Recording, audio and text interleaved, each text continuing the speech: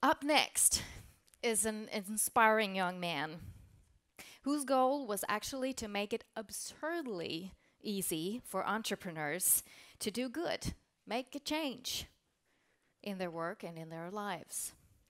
David Goldberg is the founder and global CEO of Founders Pledge. And since the launch in 2015, David has raised more than $450 million in nearly 1,300 different pledges across 30 countries. Welcome, David. We're so glad to have you.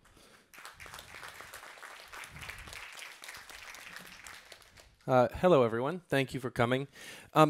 One thing that I wanted to call out SPS for doing, and Roger and the curators here, is that we have 14 women speaking today and only 8 men. So I applaud you for having a very gender diverse group of speakers. Too often I go to conferences and it's a group of men sitting and talking about their white male privilege. And I'm really glad that we have women represented here. So my name is David Goldberg. I'm the founder and CEO of Founders Pledge. We are a charity and we're trying to solve tough problems using coordination. But before I tell you about Founders Pledge, I'm going to tell you about me. It's sort of crucial to this story, and we've heard a lot about journey today. So this is my journey.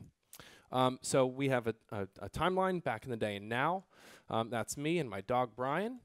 And I'm going to start at the important part. So in 2008, I sold a small business that I started in Berlin. And it wasn't a sexy tech business, but it was a business that I'd bootstrapped and made quite a bit of money selling. And after that, I suddenly had more money than I knew what to do with. So I wanted to give some of it away to charity. And like Fran and like Christina, this was a new thing for me. I figured, as a smart-ish, rational person, giving to charity should be really easy. And so I went on this sort of quest to find great charities that I thought I could give money to effectively, and the results were sort of horrifying.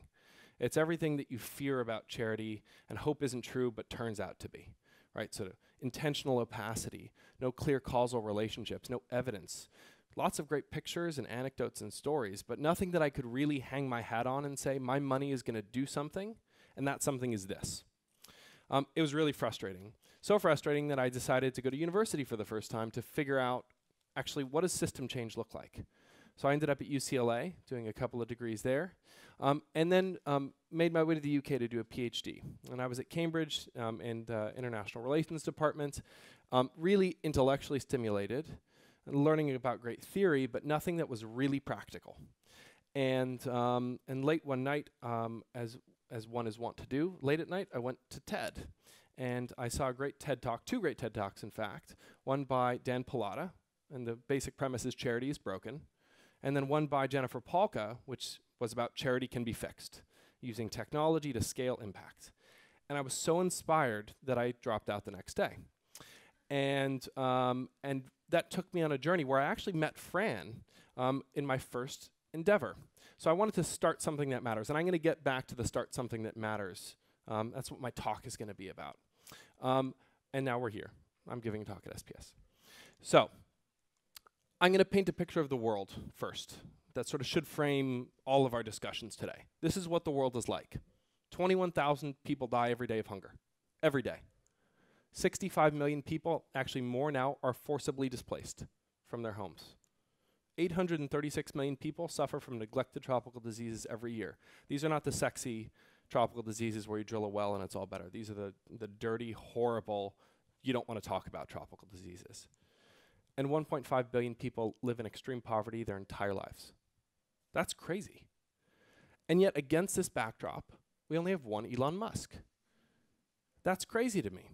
So whether or not you like Elon's politics or you like what he's doing, he's fundamentally trying to address social problems using markets and doing it in a way that most people aren't.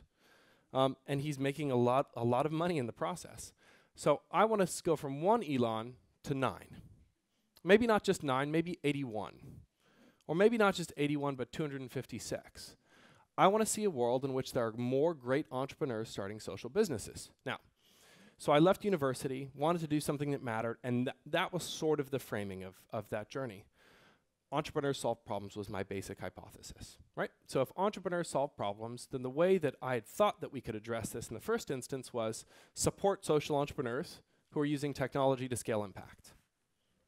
Lovely idea. So what that meant practically was we have social entrepreneurs, and we were going to try to help them become more commercially viable. This was through a network called Founders Forum, which is an incredible network of tech entrepreneurs who had become very successful, but not particularly social. So I got brought on to help create this shift within social enterprise. And that meant a combination of money and support and a couple of other things. And I'll cut to the chase. It didn't work. It was an unqualified failure. We gave away £1 million in cash to 20 social businesses, and nothing good came of it. And it helped me, it made me sort of reevaluate my hypothesis. And I changed that hypothesis to the best entrepreneurs solve big systemic problems. So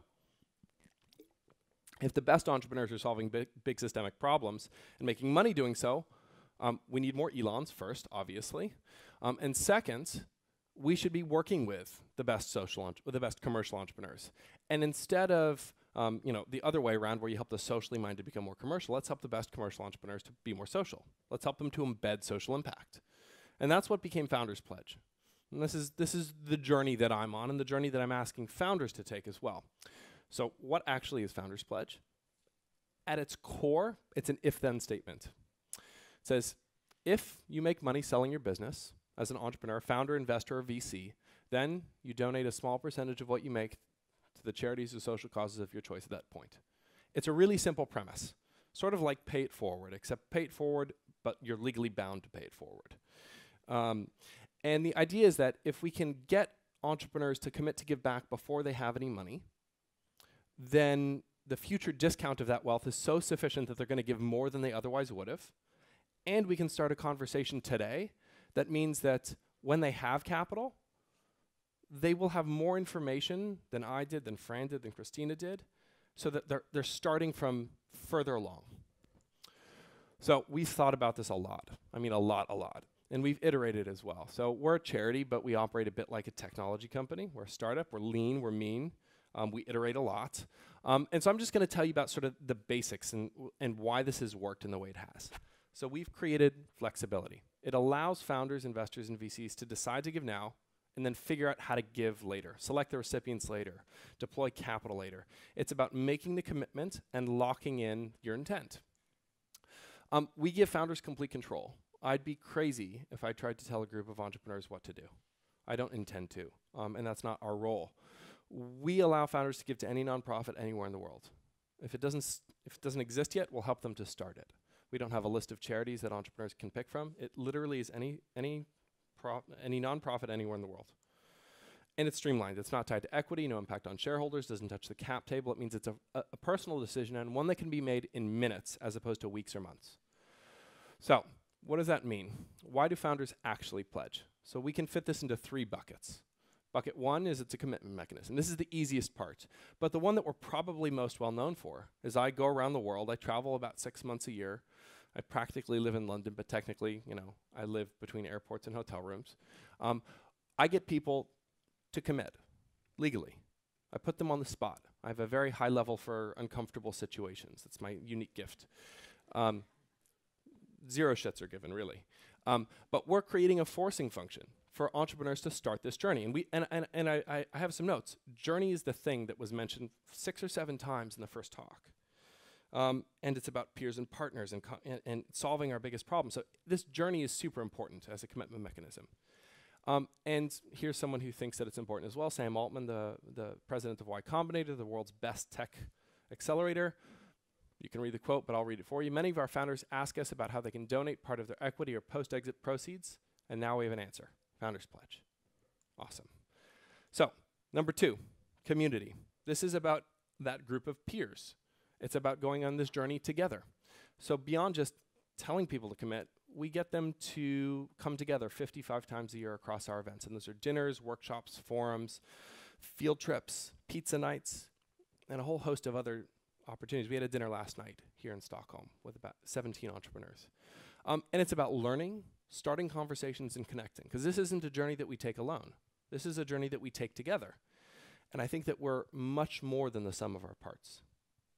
You know, we're bringing together groups of entrepreneurs with the same value alignments and giving them a common language to talk about how to fix big problems. And here's some of the people that are involved. You'll notice some names that are common. WeWork, Klarna, Blockchain, Uber, Common Bond, LendUp, Zopa, Blipper, Supercell, Y Combinator. There's a ton of them. And they span 30 countries. There's some social proof now. And third, support. This is the most important thing that we do. It's really easy to give to charity, it turns out. All of you could do it right now on your phones before my talk finishes. You could take out your phone and you can Google best charity for X, and you could have thousands of search results. And you can click through to one of them, find one that looks sexy and there's great pictures and that sort of hits you in the gut, and you can donate with a couple of clicks. Easy to do that, super difficult to give well. So our thesis is that it's not just enough to give, we need to give more effectively.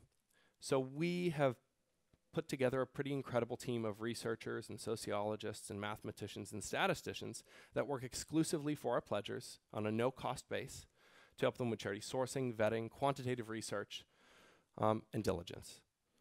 We're helping entrepreneurs to give in a more effective way using more data, more evidence, and more tools than they'd be able to do on their own. And best of all, we provide a free global donor advised fund. We're the only one in the world that does this. And this is because I get these three questions a lot. I want to help. I don't know how. Like, Fran, you Google, how do you give to charity? I think that was the search question. Well, this is common. Founders everywhere have this issue. So these are the three questions I get most. What are the most important problems? What are the best solutions? And can you even trust the charities themselves?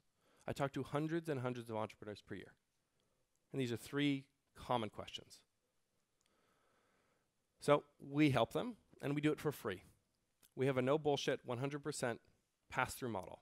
There's no cost, no fees, no commissions, no cuts ever. We don't ask for money, and we don't accept it from our pledgers. It's free, the only free lunch in town. And we can do this because we have a small group of pretty incredible philanthropists, some tech founders, some not, that cover all of our core operating expenses, so we can deliver this for free for everyone else. So we can lower the barrier to entry so far that it's super easy to step over for any entrepreneur. Those are people like Dustin Moskowitz, who co-founded Facebook, and Neil Hutchinson, who founded the Forward Internet Group, and Silicon Valley Bank, and Cooley, and a couple of others. And what that's meant is this. In 3 years, we have now more than 1,300 pledges, and we've raised $540 million for charity. Not 450, it's gone up in the last 2 weeks. $540 million for charity. That's been across 51 exits and 82 million deployed. That's in 3 years. We're doing something right, but it's not enough to just get people to give. It's about giving better. So what? As I said earlier, giving to charity is easy, but doing good really well is hard. And we can help. So I want to come back to this. So at the beginning, I had my Elon Musk, 256 pictures of Elon. And I want to be clear that pledging charity is the start of a journey for entrepreneurs, but it's not the destination. I remain as convinced as ever that social enterprise is the future. That was the hypothesis when I joined Founders Forum for Good, and it remains my belief today. It's the future, but it's not the present. So for us, bringing together the best tech entrepreneurs and giving them a common frame and a common language and the tools to give to charity means that they're more well-positioned to start social businesses and to be more Elon. So that's my talk. I have time, and I want to ask questions.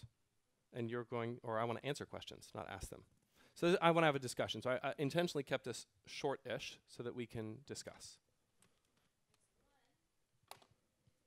One on the mentee. Let me see. Here it is.